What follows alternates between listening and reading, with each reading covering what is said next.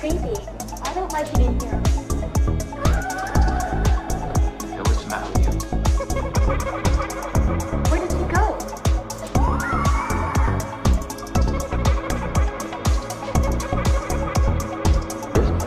Wild. Put your soul into it.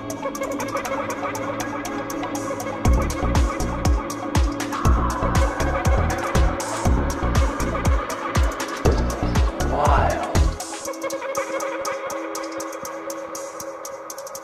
What's going on around you?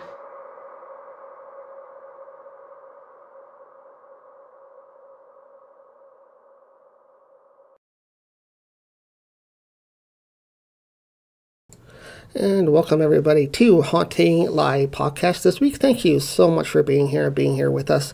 We are live right now, and we do have a very special guest coming on in just a moment. We're going to be talking to a former guest that we had on in the past here on Haunting Live. She is joining us here again for this final episode of our Season 2.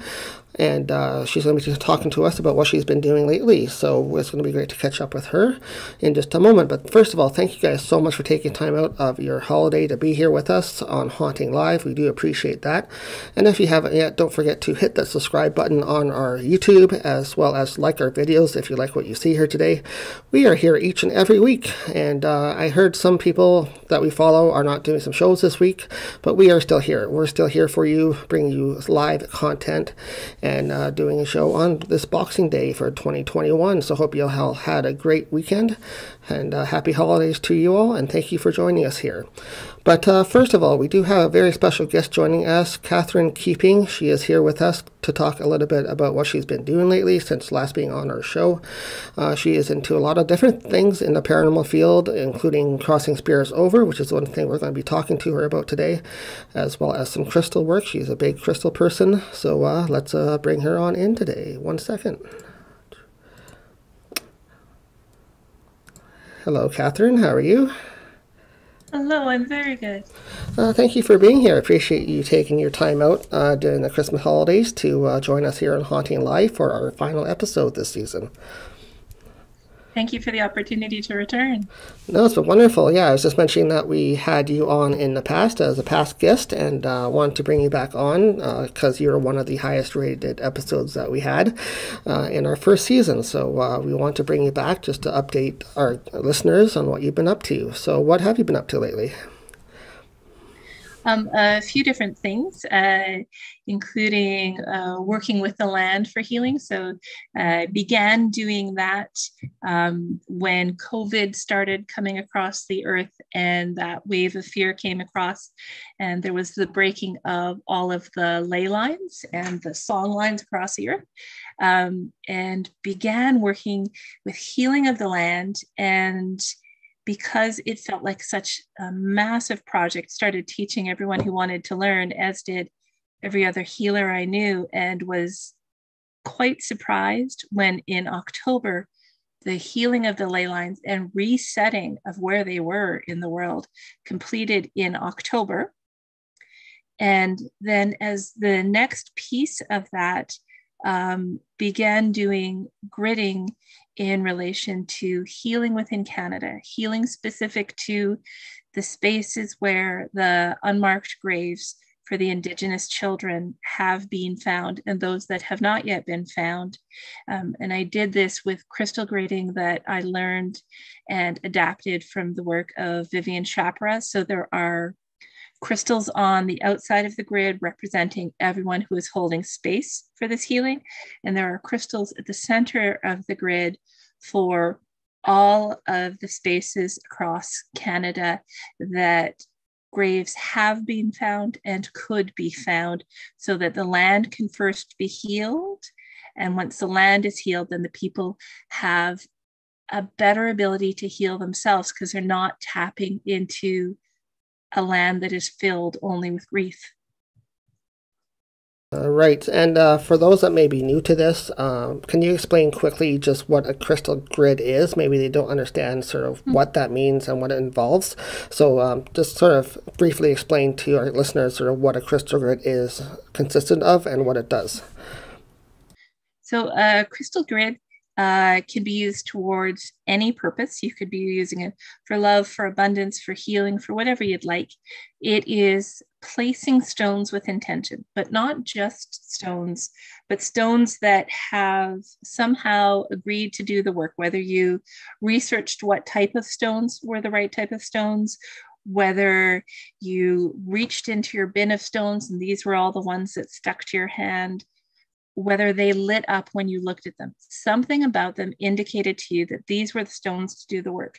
So to do this particular crystal grid, it began with a Faden crystal. A Faden crystal is a quartz that has a string or thread within it, which is why it's called a Faden. And it was placed at the top as a stone of connection. On the outer ring, naming each person who was a part of this healing process, quartz crystals were placed. And then at the center, each of the locations that had or could potentially have unmarked graves were named and placed within.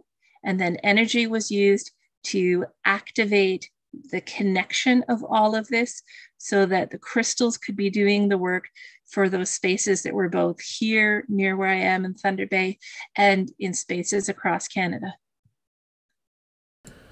Okay, so you did this as intent to help heal all across the provinces, yes, not just in your region of Thunder Bay. How much energy did you have to put into that in order for it to reach that far out? Like, what sort of steps did you have to take besides picking out the crystals? Was there some other sort of meditation or something you had to do to say, okay, I want this to stretch out this far? The intention was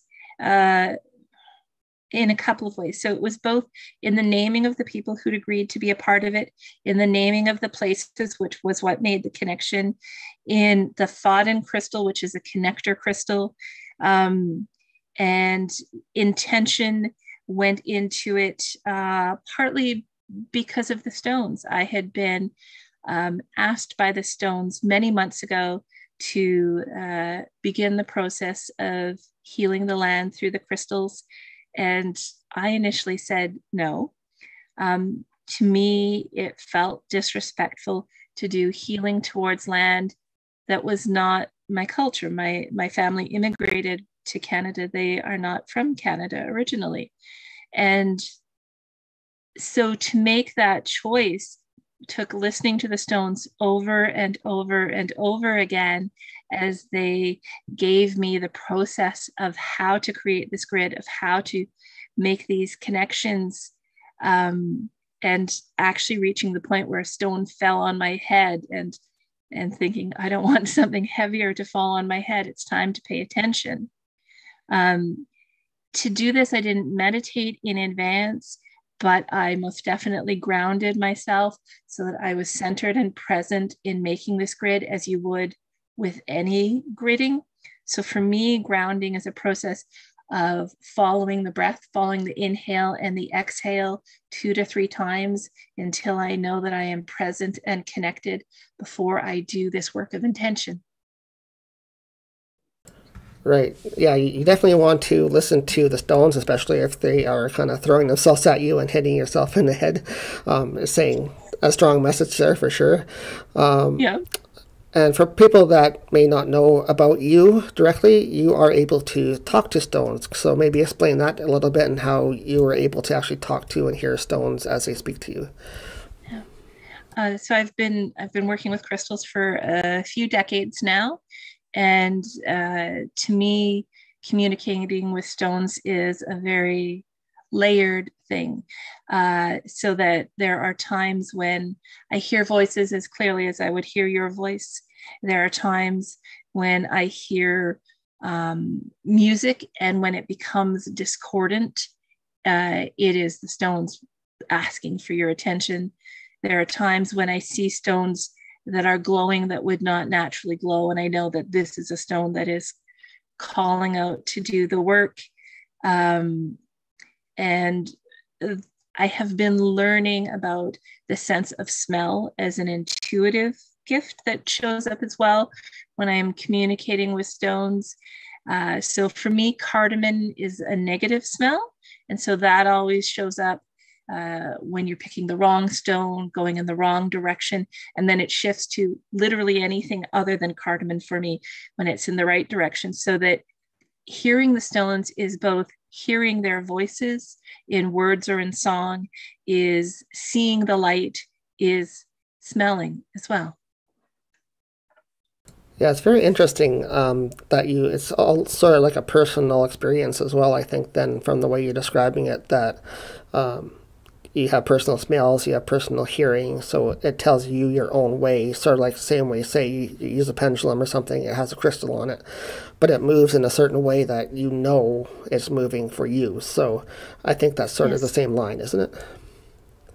Absolutely. And you can do that same pendulum work with a wooden pendulum or a metal pendulum to find what the crystals are asking, so that if I wanted to ask a stone something and I don't hear or see or smell information around a stone, I would use my pendulum to find yeses or nos. And before I began that, I would do that same grounding work of the breathing to make sure I was there and fully present. I would check my pendulum for accuracy. Am I running at 50% accurate today? Am I running at 90% accurate? So that then I know what to do. And all you need to do that is to have a chart that runs from 0 to 100. And if you don't have a chart, you could use your hand, and your pinky finger could be 0, your thumb could be 100, and you run your pendulum and see where does it show up for accuracy, so that I know that if I'm saying to the rose quartz, do you want to do work of unconditional love today? And my accuracy is 50%, then I'm not going to be doing really great communication with my crystals, and I need to find another way than a pendulum that day. Right, that's good advice too. If you're doing any type of spiritual work with crystals or pendulums, it's good to actually test it before you do that. I do that as well when I do my work. I usually ask it to any which way to do that before we start doing any type of work. Show me yes, show me no right away, so it kind of gets reset. And then I also ask it if it's ready before we start asking any questions at all, and then it'll go like neutral for me, and it'll be like, yes, it's ready. So I do that for myself as well. Yeah, but that's a good way to do it too. So, and I also do that at the beginning, because I have a number of different pendulums, and from day to day, my aqua aura one and my amber one might show yeses and nos differently. And so it's worth checking to make sure that what I'm reading as a yes is actually a yes.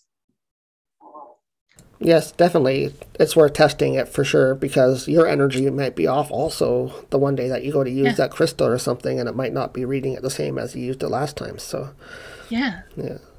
So anyways, let's touch back upon your crystal grids that you're working on for Indigenous. How did that turn out? Like, how did things go through the process for you? Did it work the way you intended it, or what was the outcome so far from doing the grid? To be honest, I don't know an outcome yet. It was first placed the morning of the 21st of December, because that's when the stones wanted to do so. And I've gotten feedback from the people who were part of it and connected to it, and who will be connected again in the future, on how they felt the energy, when were they giving and when were they receiving energy from this crystal grid, about times when they felt more grounded and more peaceful, and times when they felt things shifting around them. But I do not know more yet, only that there's going to be at least one more step in this process. And part of the reason I know that is because when the grid was complete, normally I would clear the stones and set them aside so they're ready for something next. And I'm not allowed to put them away yet. So clearly there's more to come. Okay, no, that's perfect. That I didn't realize it was such a recent thing. I thought it was more like a older thing that you started a little while ago, but it was quite recent apparently. Yeah, no, I've been asked to do it for quite a while, but it really took a lot of nudges from the universe, because I still wanted this to be something that was about respect if I was going to be doing it. And so it took listening over and over again. And what made you, besides the stone falling on your head, to say, yes, I'll do it for you? Was there any other messages from like spirit guides or any indigenous spirits come to you and communicate with you to say, this is something I'd like to see done? Or did you have any messages? I didn't have my spirit guides show up, but I have had, in working with different people I know who are Indigenous, I have had their spirit guides giving messages not just to them, but to me during their healing process, which has been interesting, because I do know that I have shamanic guides, and sometimes they are very present and sometimes they are busy working on whatever is coming next. And during this period of time, it was other people's guides that were coming through, whether we were doing a healing session or whether it was a shamanic journey on their behalf. It was their guides with the messages. All right, interesting. And just as you were talking there, a little tiny orb just flew right in front of your face across the screen. So I think we just had a message there as well. So it's pretty cool. Yeah. So they're definitely with us today in spirit as well. Another thing that you've been up to lately, you were talking about, is you've had a lot of crossing overs that you've had to deal with recently. So I'd like to talk about that as well in connection with spirit, Indigenous cleansings that you've been doing. Have you had a chance to talk to or help any of those Indigenous spirits over, or was it just regular spirits that you're helping cross over? So I haven't connected to spirits specific to those tragedies, and yet I have spirits who feel the grief of those tragedies that I have crossed over. Those that are local and those that are not. I have found over the past 6 weeks that I have done more spirit crossings than I have done all year, which is unusual. I tend to see more of them in the summertime, but it's been the past 6 weeks. It has been spirits who have clearly been wandering for a long time, spirits who have been witness to tragedy, who are showing up, and they are not showing me a purpose that they decided to stay here for, but instead they are showing me what they have witnessed. And then once they have shown me what they have witnessed, then they are ready to cross over, whether they are crossed over with sending them to the light, with bringing in the appropriate guides for them, with bringing in angelic help, with working through sound for them, with creating a portal. It didn't matter what it was. They are coming through as witnesses. And once they have released their story, then they are ready to cross.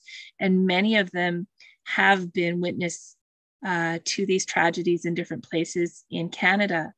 And what's been interesting to me is that they are of all races, they are of all ages. The only thing consistent is that they are witnesses. So it may have been either somebody involved in the situation or maybe a relative of somebody that has passed that was connecting with you? It's that, and it's more. It's sometimes it's spirits who have been wandering for some time and happen to bear witness to what is going on in our current timeline. And sometimes it is someone who was there and was in hiding so that they did not get harmed, or who heard the story from someone else who was a child there, or just any number of ways that there is a connection. But what is clear is that their stories are true, their stories are honest. And it's even more important that those stories are coming out now and being faced Yes. for the first time. So, and that truth is coming out. So that's what's important too. Mm-hmm. Yeah. I know down here, Chris and I here at Haunting Live actually recently went down to the location in Brantford, so we checked out and paid our respects to the land and the property down there as well. So it was really interesting to feel that energy on the property, but also to walk around the cultural museum that they have there too. So we got to actually check out the museum, and we did a quick little video from the land there as well that anybody can check out on our YouTube as well. And we caught some interesting things just walking around the property there too. So what other types of spirit energies have you come in contact with then that you have crossed over recently besides Indigenous? I've had a lot of echoes showing up. When a person has a significant event, extremely joyful or extremely overwhelming, they often leave a piece of themselves behind. And that echo can be amplified over time. That has shown up more than I would have ever expected. You can often find them down around areas where the War of 1812 crossed borders in Canada, and you can find these echoes of people, or you can find echoes in the places where soldiers marched before they went off to World War II, and there was this great fear before they went off to war. But these echoes of people are not of this. These echoes are pieces of people that they have been missing. They've been missing quite literally a piece of their soul, and crossing over these echoes allows souls to come back into completion. And are you able to actually help them then with that? Or are you able to help them find what they're looking for? Or? I have been, but I'm also finding it's a little bit of a different process. Their energy feels to me more sticky. So I often burn a sage, a sweetgrass, an incense. It helps to unstick the energy so that then the echo can be crossed. So you find they're kind of stuck here for a certain reason or another that they're not crossing themselves then? We can get stuck for a number of reasons. We can get stuck because we had something like dementia or a car accident, something with memory, where when it comes time to cross, we are quite confused. And we can get stuck because of extreme emotion, that we are worried for someone, that we are in fear, that we love someone or some place so dearly that we don't want to leave. And there isn't a realization that once you cross, you can be whole again and visit any time. And so depending on who the spirit is, who the entity is, who the echo is, it changes the reasons why you got stuck. Most people don't get stuck. Is it normally a smooth process then? Say you just pass away of natural causes and then you cross. But say the theory is, of course, that you have a traumatic death, then there's reasons why you stick around, right? Absolutely. Mm-hmm.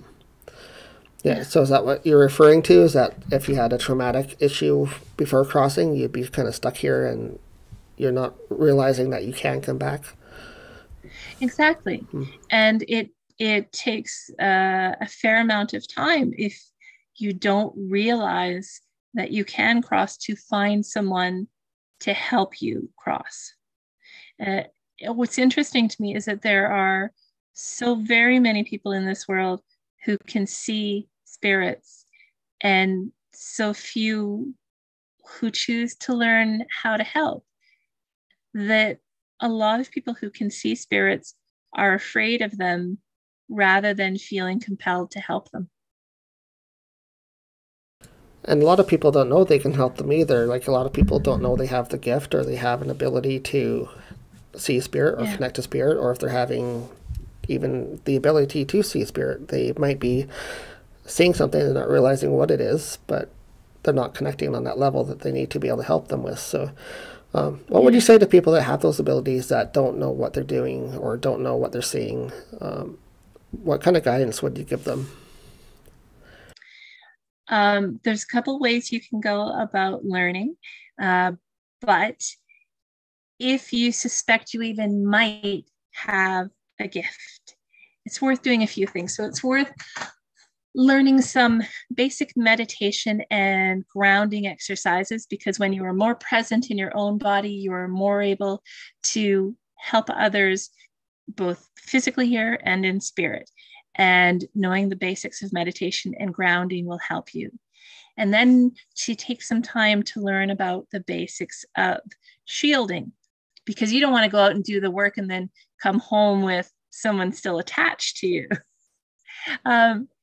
So vetiver oil can be placed on the solar plexus. I make a shielding oil with crystals that you can use as a protection. Holy stones or hag stones are really great for protection stones as well around spirit, so that you're not bringing anything home with you. You can also work with different colors of light, with different smells. You can work with different visual imagery, like surrounding yourself with a mirror ball or with crystals. You can work with each of the different elements: earth, air, fire, water, and ether. It's once you know that you can do something, you want to know that you can also protect yourself so you don't bring home anything negative. And beyond that point, you can either find someone who crosses over spirits and do a mentorship with them, or there's a woman named Denise Lynn, and she has written a book that talks you through a lot of this. Yes, we are in times that are changing, so there are more techniques, more possibilities, and more varieties of spirit that you're dealing with now, but she gives a good basic foundation. Well, definitely worth checking out, and I'm sure our listeners can check that out if they're interested in learning more. And but thank you for taking your time out today to be with us, Katherine. I appreciate it very much. It's been wonderful having you back on the show. Before we do let you go here today, is there anything that you'd like to talk about before we let you go? Any projects you've been doing? Anything coming up? So coming up at the end of January, I'll be going to the Tucson Gem and Mineral Show and hand-picking crystals, minerals, gemstones, fossils for sale, hand-picking for clients to create the next variety of gratitude gem teas, and of course for classes to come. So if there's something specific you're looking for, I will be going down to Tucson. I'll be having a sale that is partially online and partially in person mid-February, once all the stones are back home in Thunder Bay, if you're interested in something shiny. Sounds cool. I think a lot of people will be looking forward to having new crystals, and I know from us talking recently that there are going to be some new mines and stuff hopefully opening up shortly in Northern Ontario region, so I think we can look forward to a lot more crystal content coming to local stores and stuff up there. So, well, thank you very much. It's quite exciting. Yeah, it is, and hopefully there'll be a lot more content for like crystals of variety coming out too, so looking forward to that. Well, thank you, Katherine, so much for being here. Appreciate you taking your time out on this holiday weekend to be here on Haunting Live and to talk to you again. And like I said at the beginning, Katherine was one of our past guests, and it's great to catch up with her today here on Haunting Live. So thank you. Thank you very much. No problem. Have a great weekend. Happy holidays. Yep. Bye. Bye-bye.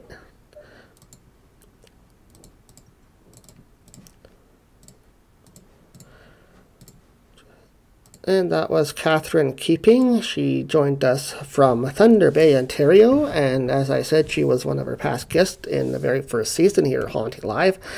That gained a lot of views and a lot of plays on our podcast app area, so we wanted to bring her back and do an update and to see what she was doing lately. And she's been doing a lot of work, as she was talking to us today, in the Indigenous field and helping out those spirits and energies in that area, which is amazing work. So thank you very much for her being here, and thank you to you guys for following us here on Haunting Live Podcast this week. We are live here on this holiday weekend. I heard a lot of different podcast people were not doing shows this week, but we are here live today, and we had a very special guest on as our final episode for season 2. So this has been awesome. We've had a lot of awesome news lately, including being picked up by a U.S. network to end off the year. We are now being found on the Rhode Island Broadcasting Network. If you guys want to check them out on social media, on Facebook and on YouTube, we'd appreciate that. They are now airing our Haunting Live podcast on their time slots, and we are very happy to be with them and look forward to a great future with them in the U.S., getting us some different viewers out of their area. So we appreciate that very, very much, and it's a great way to wind out the year. But with that, guys, I won't keep you. Let you get back to your holidays and celebrating and all that. But thank you very much for supporting us here at Haunting Live throughout season 2. We look forward to season 3 coming out next year, and we have guests lined up already for you. So look forward to a guest each and every week right here live on Haunting Live Podcast in the paranormal field. We talk about any kind of topics here. But don't forget to check out our website as well, which is HauntingLivePodcast.com. We have a lot of great merch up there. You can get crystals, you can get cleansing, you can get pendulums, you can get all different kinds of spiritual items on our merch page at Haunting Live. And we do ship across Canada, so go check that out. That would help support us as well. So don't forget to also like and subscribe if you like the content here today on Haunting Live. Hit that like button, and also subscribe to our channel. That would help us out a lot. And don't forget to follow us also on the other platforms as well. You can also listen to us on the podcast apps if you missed the live show right here. And with that, guys, take care. Don't forget to stay safe out there. Things are getting worse here in our areas, so we hope things get better after the winter and things calm down, but do stay safe out there, okay? With that, guys, have a great and safe new year as well, and we'll see you back here for season 3. Take care, guys. I have been a medium or an intuitive since any of my family can remember. When I started talking, it wasn't always to people who were in the room. Well, I started off as revealing light tarot. I've moved more over the last 4 years, astrology and spiritualism. In a way, spiritualism goes back to my roots. I suppose my first gift I had, and I thought everybody knew, this is a really bad one. I always knew when people were not telling the truth. And I thought everybody could do that. It was a bit of a shock afterwards when I found out that actually what I was doing, I was tapping into something else. So when I was a very young kid, I actually used to see some orbs in my room and dark figures, and I was very afraid of the dark. It was right when we had like one computer for the whole house. And I would go on and I'd Google ghosts and like look into it to understand them, but I would also get very freaked out. It's creepy. I don't like it in here. Hey, what's the matter with you? Where did he go?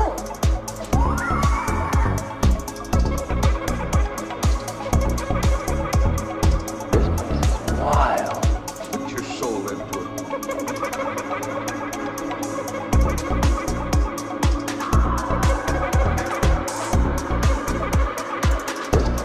Wild. What's going on around you?